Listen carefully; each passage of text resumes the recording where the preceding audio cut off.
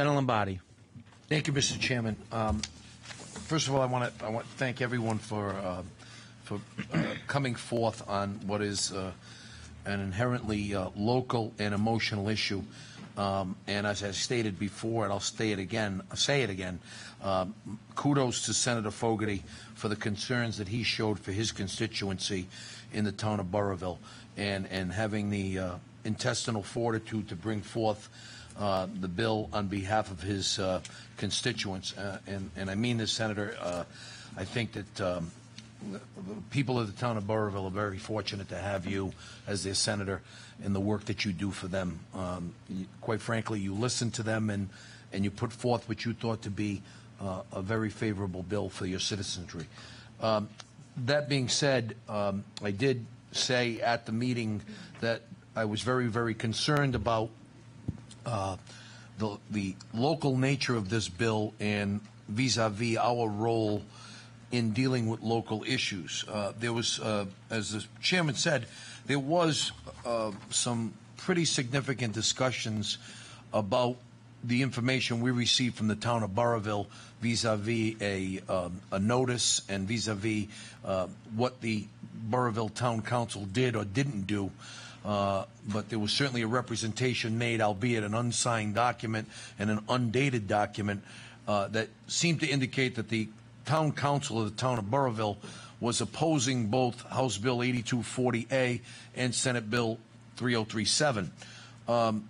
Subsequent to that, we did receive, and for the folks from Burrillville, we did receive a signed copy of a resolution that was entered into on June 8th, 2016, signed by the president of the Burrillville Town Council, which sets forth many whereases and ultimately indicating that the town council requests that we oppose, and the word they use, strongly oppose the passage of House Bill 8240A and Senate Bill 3037, and in fact goes further to say that if we did adopt it, they would request that Governor Raimondo veto the action, and I suspect that that may still be within the realm of possibilities if this were to pass. But so I'm really concerned about that, and I also am very, very concerned of the precedent that we would be setting here if we delve into what is essentially an appellate body of local municipal actions. Town council, good, bad, or indifferent in Burrillville, chose to entertain this project. It chose to enter into tax treaty discussions, and it chose to communicate to us its inclination to support this for the betterment of the town, at least as they depict it. And I fear that if we were to act contrary to their wishes and allow for a referenda to take place on this particular issue, I think that we would be flooded with every local issue that is, quote, controversial, end quote, that we would then be asked to legislate it out of the local community. And that's something, unfortunately, I'm not willing to do as a lawyer and as a legislator. Lastly, one of our colleagues was gracious enough to provide us with a Rhode Island Supreme Court case entitled Warwick Mall Trust versus the state of Rhode Island, where this very issue came up before our Rhode Island Supreme Court, specifically asking the constitutionality of legislation to allow for a referendum when dealing, in this case, with a long-term tax exemption. But the court, for all intents and purposes, also referred to it as tax treaties.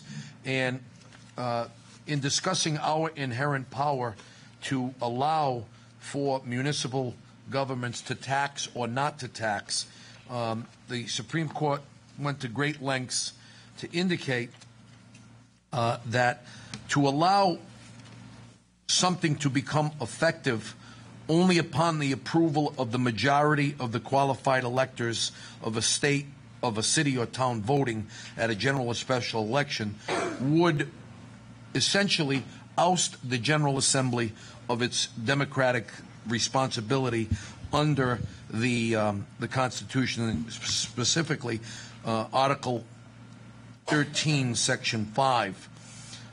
What the Supreme Court said, that if we were allowed to do what's being asked of us here, would be tantamount to making the legislature powerless to pass any laws without first obtaining approval by the local electorate. And it would create, in the language that they use, such a prescription for local tax gridlock would be at odds with Article 13, Section 5. And basically, the Supreme Court found that that, quite contrary to the request being made here, that an approval by an electorate of a decision regarding taxes violates the Constitution of the state of Rhode Island. And so while I certainly empathize with the citizens of Burrillville, I don't demean in any way their concerns about safety, their concerns about,